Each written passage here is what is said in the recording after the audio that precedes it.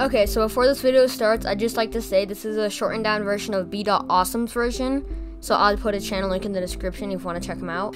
Also, thank you guys so much for 10K. We hit it so fast, and I never thought I'd even hit 100 subs on this channel. So thank you guys so much.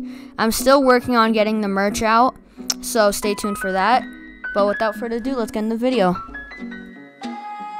Okay, so the first thing you need to do is download Unity Hub. And once you download that, go to the installs place. And then click install editor. Install the recommended version.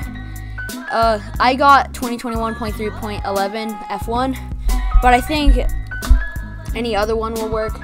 But when you install it, make sure to do Android build support and all of these three things. Make sure all of these three things are checked, otherwise it won't work. Then continue, and then just download it. So once you've installed your version with Android on it, make sure it has the Android stuff, and click project, new project. Make sure it's on 3D Core. Then name it, I'm just going to name it Tut, short for tutorial. Then make sure it's in the location that you want it to be, and then just click create project. Okay, then once you've got this loaded in, you want to go to edit, project settings, XR plugin management, and install XR plugin management. Plugin management. Then once you've installed that, you want to click open XR, and it should be installing that. Then once it loads over here, click plus, Valve Index Controller, and Oculus Touch Controller.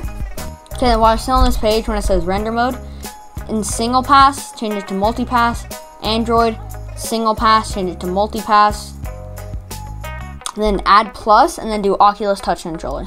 And then go back to XR plugin management, then click Oculus to download the Oculus part. Then once you're in here, go to the monitor, single pass to multi-pass, Android multi-view to multi-pass, and now it'll work for Quest and Quest 2 devices. Oh wait, make sure to turn on low overhead mode too. Then you can just close out of that and save.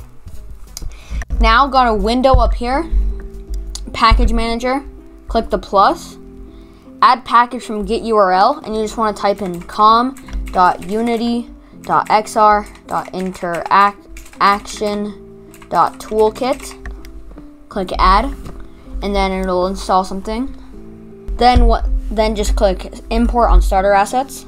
Okay, then if it didn't bring you in here already, just go to assets, samples, extra interaction 2.2.0, whatever it says, starter assets.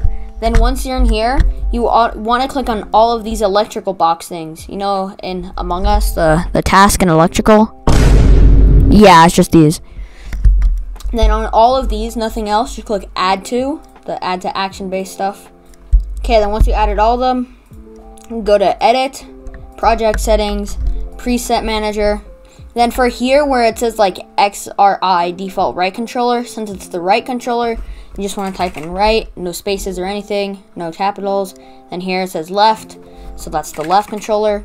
Then you want to go, I'll put in the link to the description, go to this link where it's the actual real gorillatag locomotion that they use in gorillatag. Click gorillatag locomotion.unity package, then click download, and it'll download to wherever you put it. So I'm just going to put it in here. Then come back into Unity, go to assets, right click, import package, custom package, and then I'm just going to import it, open. Make sure everything is checked off, everything has a check mark, then just click import. Then just click reload. And I think you should have it now. So now you can just start making a basic map if you want. So if you don't know how it works, to move, hold down right click and then just use WASD. Then you can, when you're holding down right click, you can scroll to change your speed. And then if you're not holding down, you can zoom in and out. These are like all the things, you know, rotate, move, scale, another scale, and transform. Pretty cool. So I'm just gonna get working on my starter map. And if you want to add colors, you can just create folder, materials, and click that, right click, create material, and you can just name it to like grass or whatever, or green. Click here. Then I'm just gonna make my floor a grassy color. Then there's two ways to add it. You can either drag it onto here, or you can drag it up here. Then I'm just gonna make a couple of things. I'm just gonna add the planks, you know, because Gorillatag has the planks. You know what I'm talking about. You know what I'm talking about. You know what I'm talking about. And once you're in here where it says main camera, double click on that, right click, delete. Then you want to go to assets where it says resources, gorilla thing. Then here where it says gorilla rig, just drag it somewhere into your thing. I'm just gonna put it right here, move it up so they spawn about right here. And this is where they spawn. So wherever you put it, that's where you want them to spawn. Now it is ready to test. So you just want to plug in your headset using a link cable, or just using AirLink, whatever you want. Then you can just plug in and then click this button. Okay, so as you can see here, I am loaded in, playing like a good monkey. And it's a very bit laggy for me.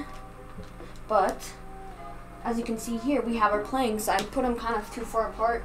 Make sure you want to scale like all your blocks and stuff to the size of the player, so it's not too big far apart, because you know this just isn't playable. Don't scare your player model, otherwise it'll mess everything up. And I'm going to show you guys how to get multiplayer now.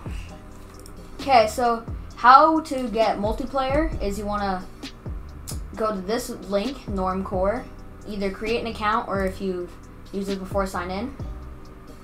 You just want to click on download. Then it should take you to this Unity link.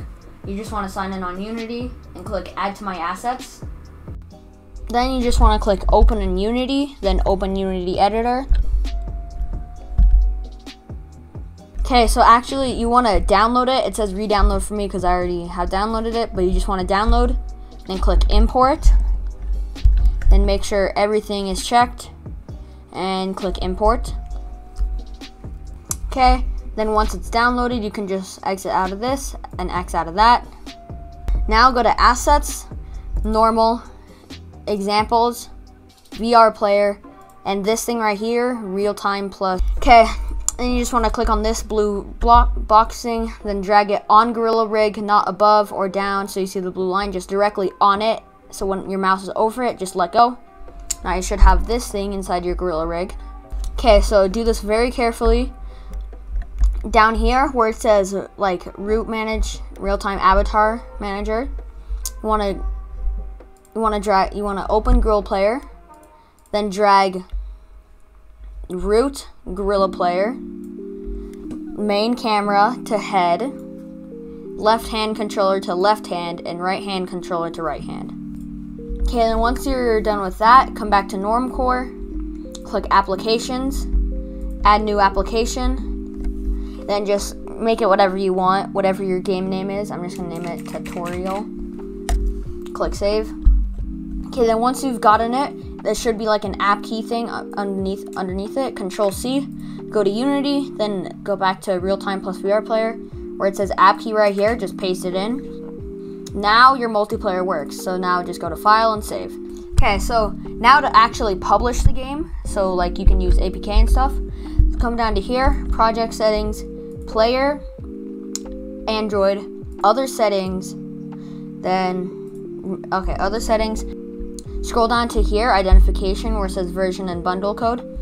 Versions, I don't change it. I don't think you have to, because when on my game Icy Runners, or whatever, if I change the name, I don't change it. But for bundle version code, every time you update the game, okay, every time you update the game, like let's say you do a bug fix or just like add a new map or something, every time you update the game, you have to add it by 1. So like let's say it's the second update, add it by 2. So like normally keep it at 1, but the next time you update the game, change it to 2, then again 3, then 4. So just keep doing that. Make sure the Android is on the minimum API level is on Android 6.0 Marshmallow, then automatic highest installed target API level. Then you want to scroll all the way down to publishing settings. Then okay, so then once you're in here, once you're in publishing settings, you want to click Key Store Manager, then create new anywhere, then just click save. Then password, they do this just to make sure it's like you or something. Just create a password that you will remember. Then alias is like the name of the game. alias or whatever. I don't know how to pronounce. I'm dumb. Then I'm just gonna name it tutorial. Then password. Put in your password again. This doesn't really matter. Just keep it 50. Then all this doesn't matter. It's all optional. But the organization, you should put it to like your YouTube channel or something. Like I put mine Icicle VR, or just like an organization that you're in. Then click add key. Click yes. Okay, and then every time you like publish the game, it'll ask you to put in your password again. So just always put it in when you're done. I just want to exit out of that. I'm just gonna save. Then now you go to build settings. So then once you're in here, if you want it to just be a Steam VR game, then just keep it like this. But if you want it, like you don't have to be plugged in and Quest 2 and stuff, just click Android and then switch platform. Okay, so then once that's changed, click add open scene, texture compression, ASTC. Keep this at 32-bit, make sure all these are off. Create symbols. Okay, create symbols disabled. Run device, when you click on it, it should do something like loading. If it doesn't, that's fine, I think. Then change it to all compatible devices. Now just keep this on LZ4, make sure all these are off. Then just click build. And now it'll ask you to put an APK. So just name your file like your game name, just like, okay, I'm just gonna name mine tutorial. I'm bad. And then just click save, and it should start downloading and making your game.